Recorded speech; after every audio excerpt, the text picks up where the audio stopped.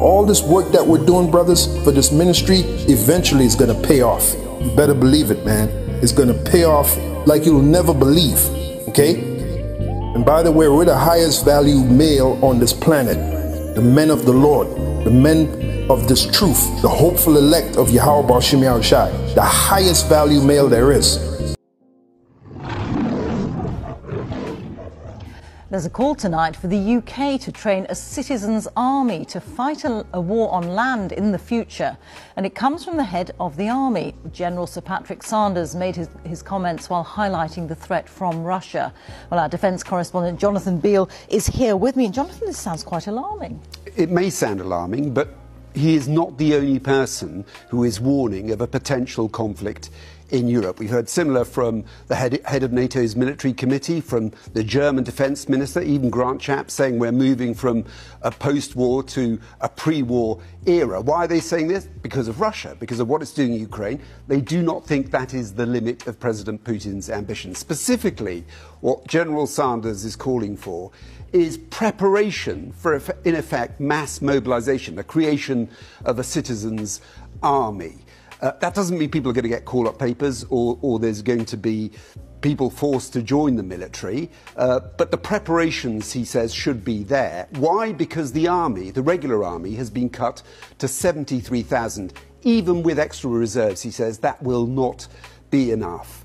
Of course, the inference too, probably, that we're not spending enough as a country on defence. Now, of course, this gets politicians, particularly in an election year, very nervous. Today, Downing Street said these remarks were very unhelpful.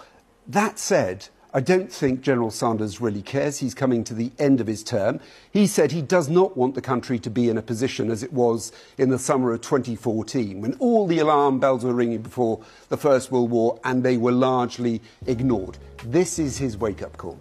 Thank you very much.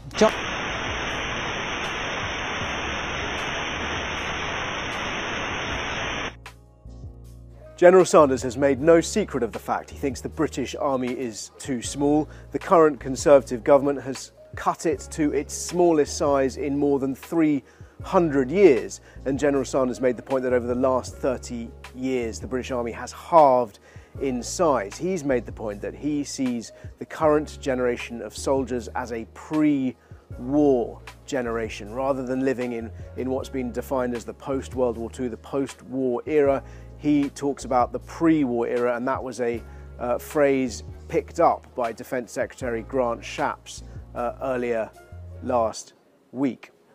The point he was making about mobilisation, he was saying it is prudent to prepare for national mobilisation. He was saying that it is essential countries take steps to be ready to move onto a war footing, but he wasn't quite going as far as saying we must be on a war footing now. He wasn't quite going as far as saying we need to mobilise now.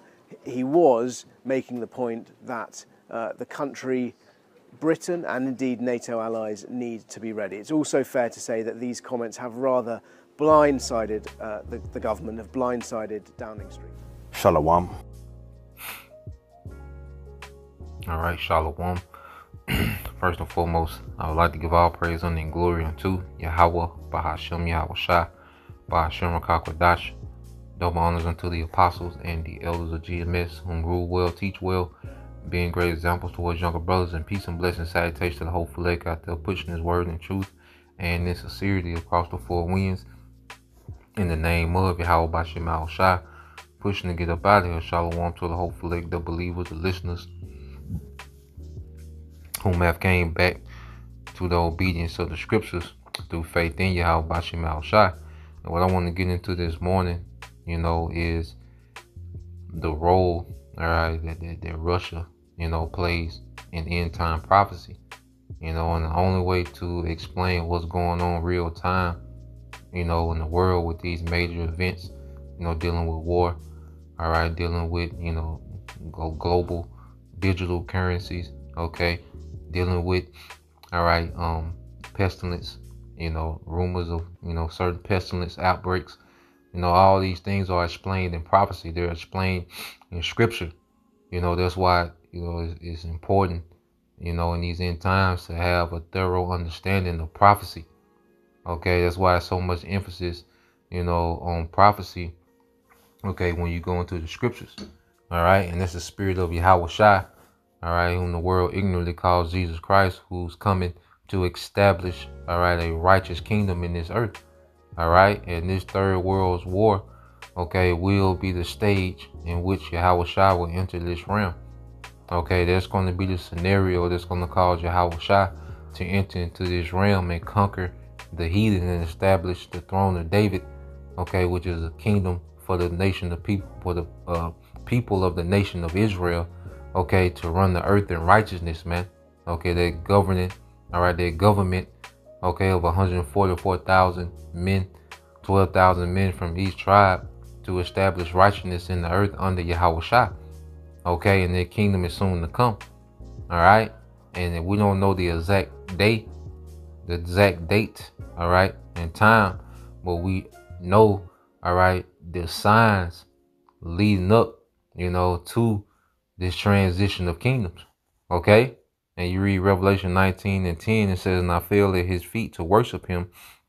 And he said unto me, See that thou do it not. I am thy fellow servant and of thy brethren that have the testimony of Yahweh Shai. Worship the Most High. For the testimony of Yahweh Shai is the spirit of prophecy." Okay, it's the spirit of prophecy, man. And prophecy is the only thing that can explain, okay, what's going on real time in the earth, man. When you go here, that's why we're commanded, to teach our people prophecy, man. We go into a lot of things, dealing with the scriptures, okay, but the main thing is always going to be prophecy, man. All right, because through prophecy is salvation, understanding what's going on, because we're going to be delivered based off faith, and when you understand prophecy, you know what to have faith in, you know what to believe in.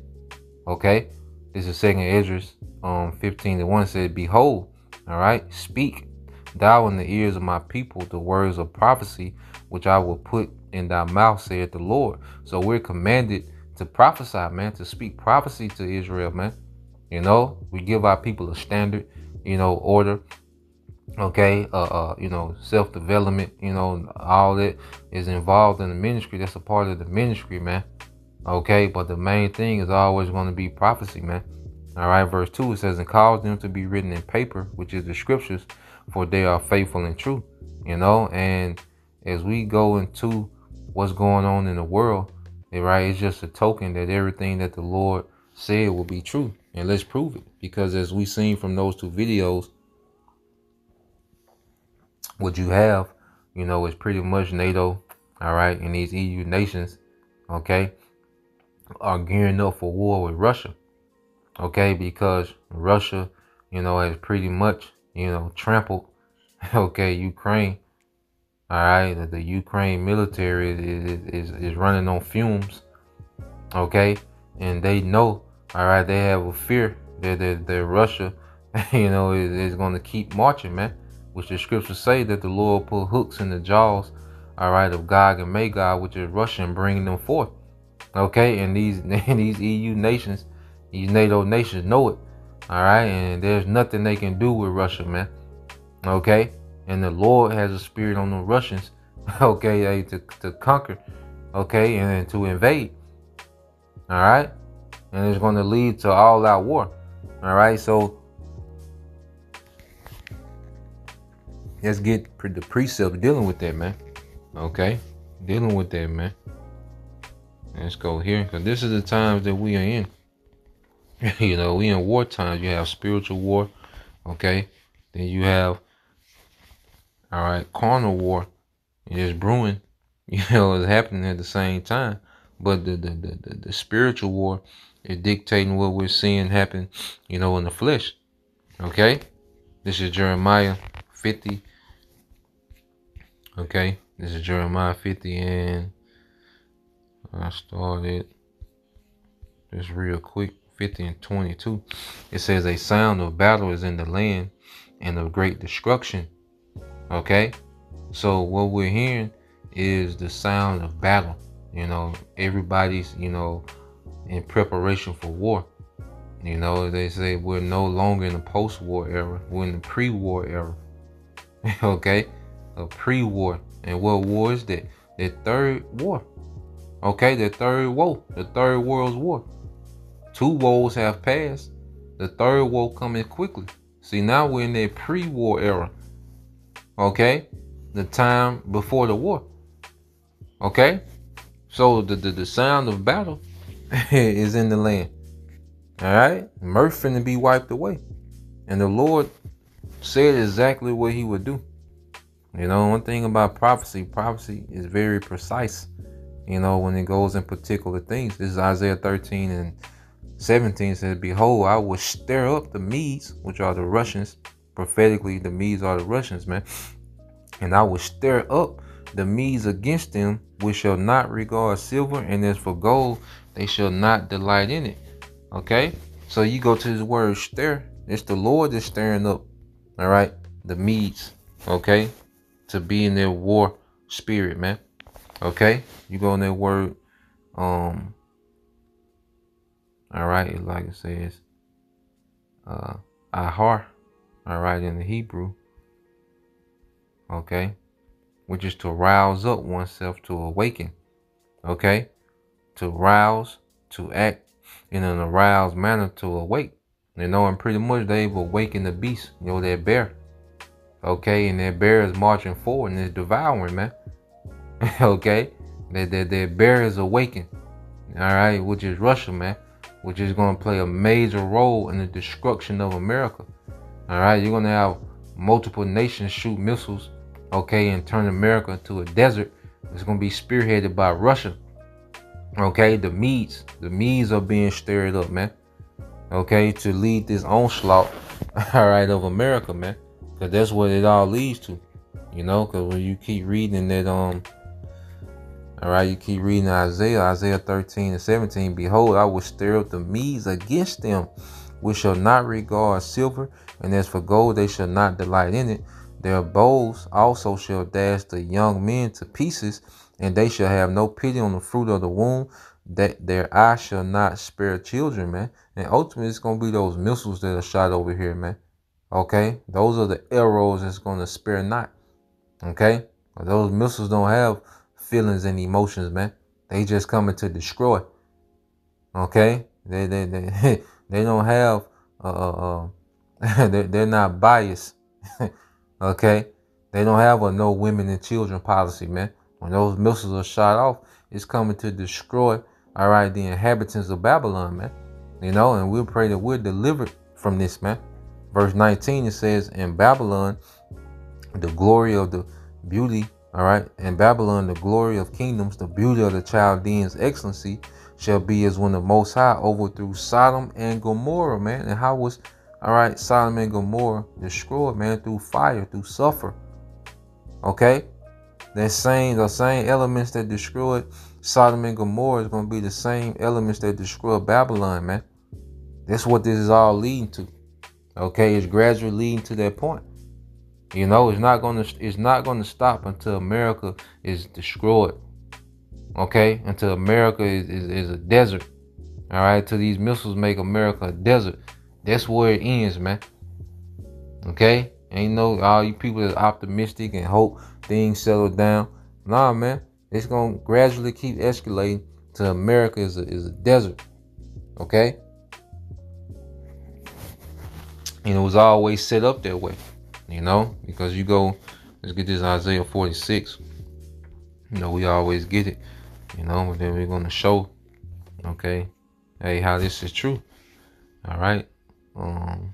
Isaiah 46 and 9, it says, remember the former things of old, for I'm the Most High and there is none else.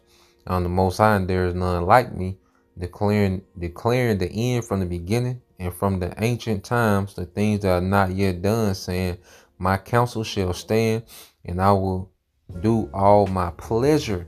Okay, so what we're seeing playing out in the earth is the counsel of the Lord. Okay, prophecy is what the Lord's agenda in the earth, man.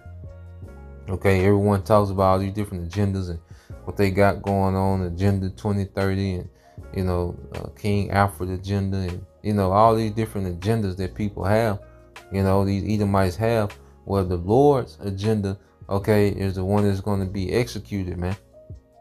Okay, to perfection. And we're seeing these things play out. So the Lord had all these things planned from the beginning. When you go here, there's no random events that just happening, man. All these things were predestined.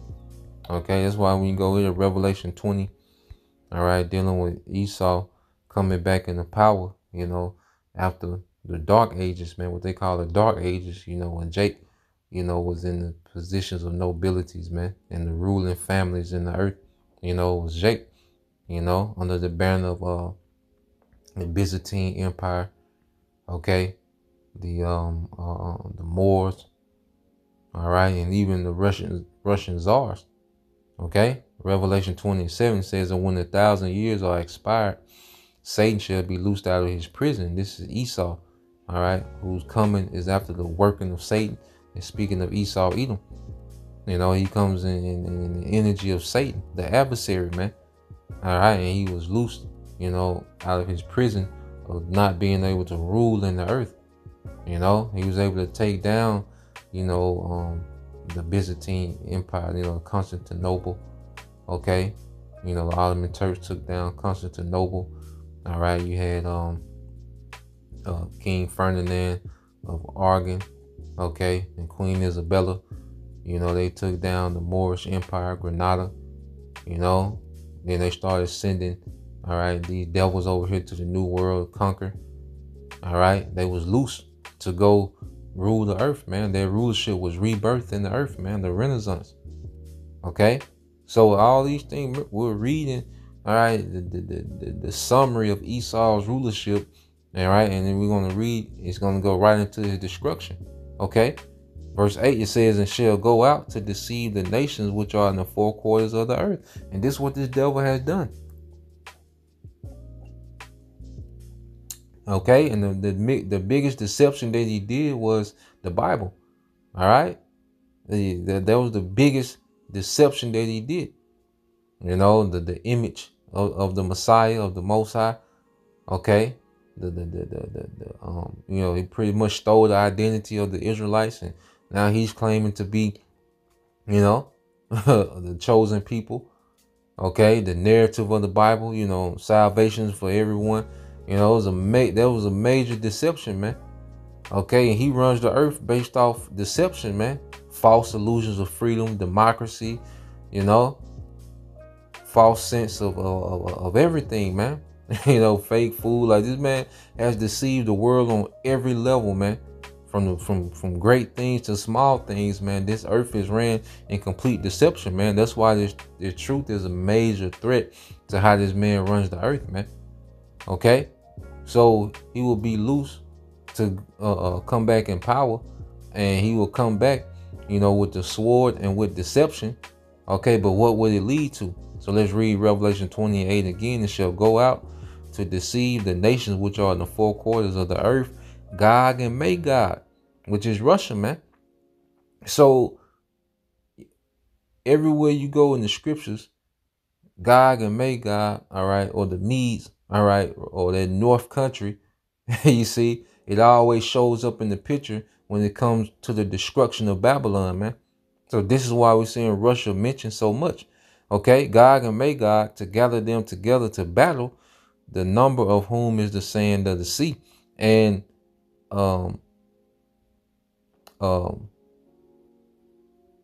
Russia, Russia, currently, all right, is having 1,800 men join the army every day.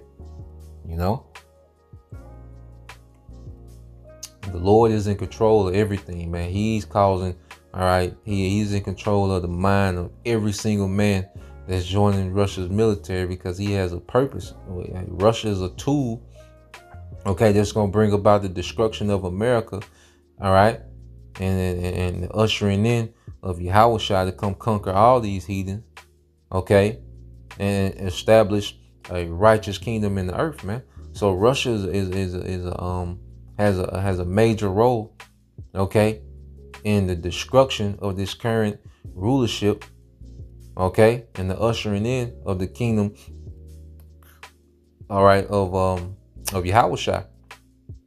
You know, Russia plays a pivotal part, okay, but guess what? Them Edomites in Russia, they're going into captivity under Yahushua. All right, we're not pro-Russia. We just understand the role that Russia plays in end-time prophecy, man. Okay, so Lord will, you know, you brothers, all right, and you sisters edified. Once again, I'll give all praise, honor, and glory unto Yahweh B'Shem Al-Shai. You know, double honors to the apostles and the elders of GMS who rule well, teach well, being great example towards younger brothers, man. You know, and just to say the hell with Russia. Russia is just a tool, a throwaway tool, okay, to bring about the Lord's prophecy, man. You know, Shalom.